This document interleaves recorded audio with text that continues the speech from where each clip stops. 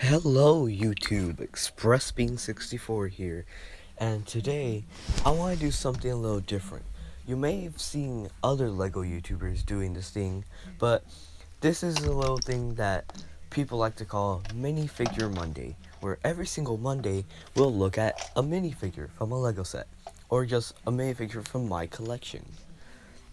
Now, it's probably not a good idea to start this on April Fool's Day, but I kind of wanted to start on the first Monday of a month, and it looks like April Fool's lands on a Monday, so okay. But don't worry, this isn't a trick or anything. But the main figure that we'll be taking a look at is none other than probably the most famous, most infamous LEGO minifigure out there.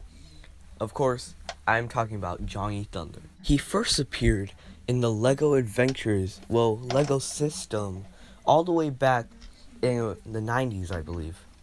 He was basically LEGO's version of Indiana Jones, since they didn't get the license for him until like the early 2000s. So they used this figure, and this minifigure is a crowd favorite.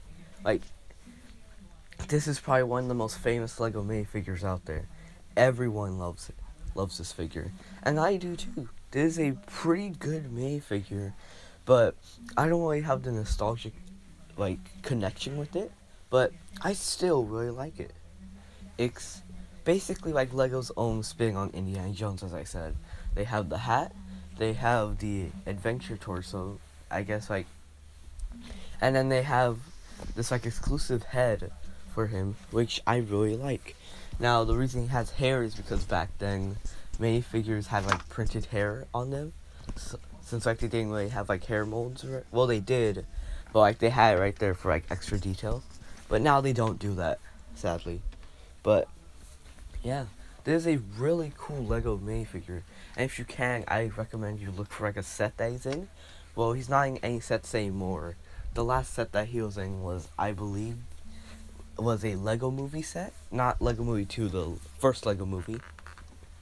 But yeah, I'd highly recommend you try to find this minifigure.